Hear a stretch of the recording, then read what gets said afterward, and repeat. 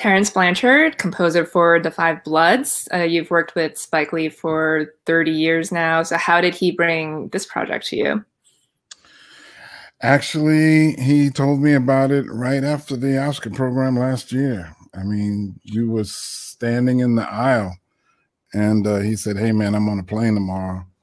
I'm going to shoot the next film." And I went, "What, man? Why don't you take a break, dude? Just sit down and relax."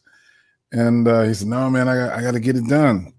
And I was like, "Okay." But then when he sent me the video, I was blown away by what he had accomplished, because to me, Black Klansman was a feat, and I was wondering what he was going to do visually and cinematically. But when he put this thing together, it just took my breath away.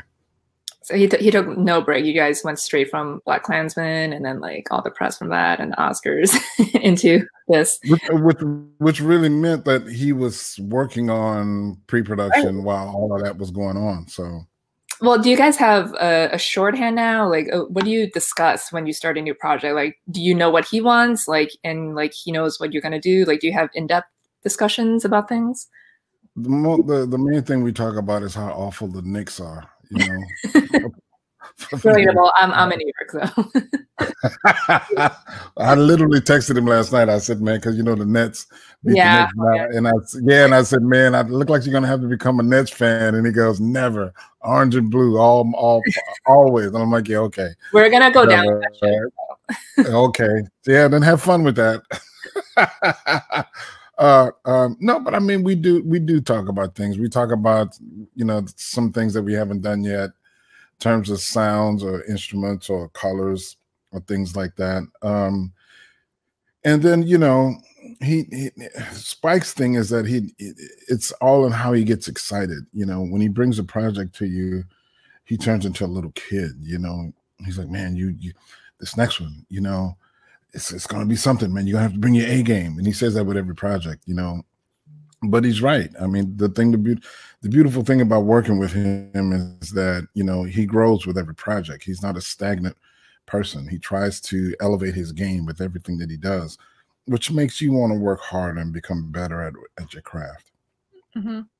Well, the movie is very complex. There's multiple timelines, and it deals with really deep topical themes. And then the music oscillates between hopeful and anguish. And there's some lighter moments in there. So how did you approach all these different aspects?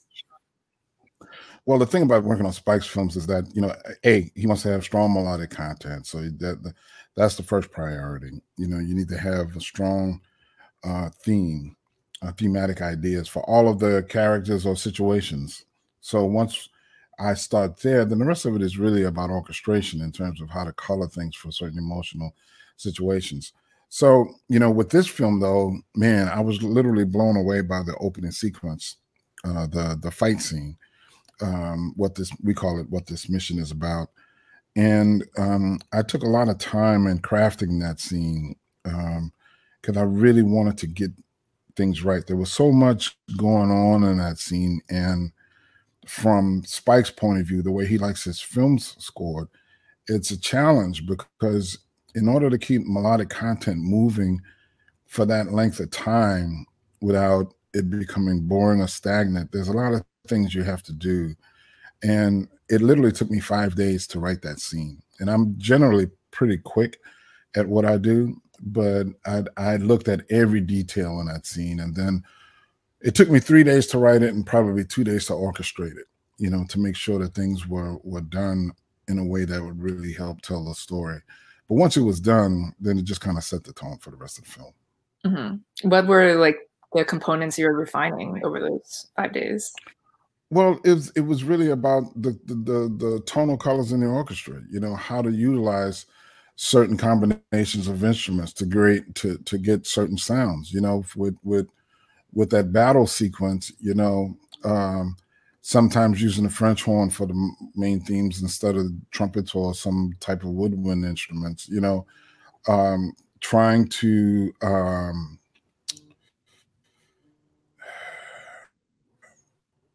use certain types of rhythms and drums to help push along the drama, you know, and then using the strings obviously at a certain moments to create that emotional tension.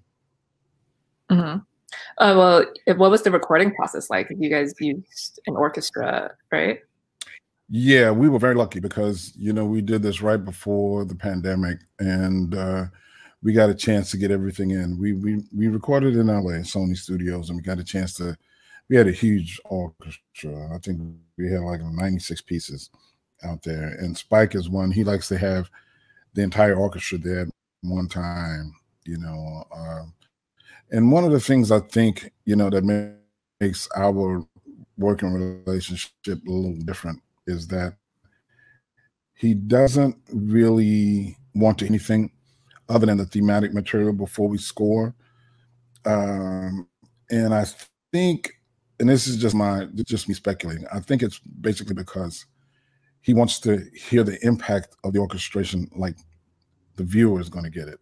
Because once we finish it, he'll sit down and say, okay, you ready? And then we actually, we make sure that we have two faders for him with the music and then the dialogue. And he'll sit there and listen to every take and make sure that things work for him. Mm-hmm. So he's very involved in the recording process. Oh yeah, I mean, he's there and he's got great ears. He'll never admit that, but he has great ears. I'll never forget. We were scoring one thing, man. We had the entire string section playing, and he goes, "Hey man, the viola's out of tune." And I went, "Yeah, they're out of tune." And I said, "Whoa, wait a minute. How did you pick out the violas in the middle of the entire string section playing? What?" You know. And then he goes, "No, no, no." I'm like, man, okay, all right. Somebody's not telling the truth. Well, one of my favorite pieces is the cue for when they find out Martin Luther King Jr. has been assassinated, and it starts off, you know, really painful, and then it ends with them putting their fists together, and it's very powerful and inspiring. So, how did you approach that scene? Well, with those scenes, with most of Spike's movies, I can't divorce myself away from how I would feel if I were in those situations, you know. And I was thinking, you know, being an African American soldier, putting your life on the line to fight for other people's freedoms is an amazing thing to experience in itself. And couple that with getting the news of a person who is fighting for your freedoms and for justice for you to be killed and assassinated in that very country has to be a jarring thing. So I just relied on my own sensibilities and emotions to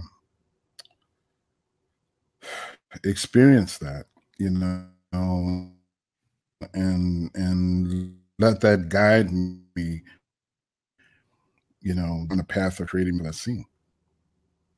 Well, the film also features a lot of Marvin Gaye tracks. So how do you score to complement his songs in the movie?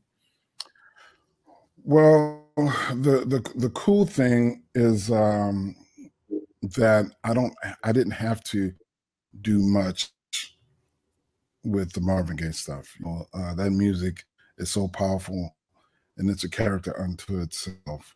And the way Spike would use it, he used it a way where we didn't really have much dovetail between the music scenes and the source music, which was really good. So what I tried to do is to try to be that heroic, majestic voice of these military officers, you know, who went back to find the remains of a fallen brother. You know, I wanted to make sure that we treated them with the dignity that deserved, you know, because even though this is a fictional tale, there are a lot of guys who went over there and given their lives for us and never really got the respect that they would due. So, you know, it was my way of kind of paying homage to them and giving them their due. Do you guys have the next one lined up yet? Whenever that could happen? Yeah, actually, we do. He's working on a documentary right now, and I'm excited about it. I haven't seen anything, but it's a documentary about New York from 9/11 to COVID-19. So it should be very interesting. Oh, wow. He makes great documentaries. Oh, I love his documentaries. I think he's a brilliant documentarian. Okay. Well, Terence, it was great speaking with you. Thanks so much for your time, and we'll see you back here in a little bit.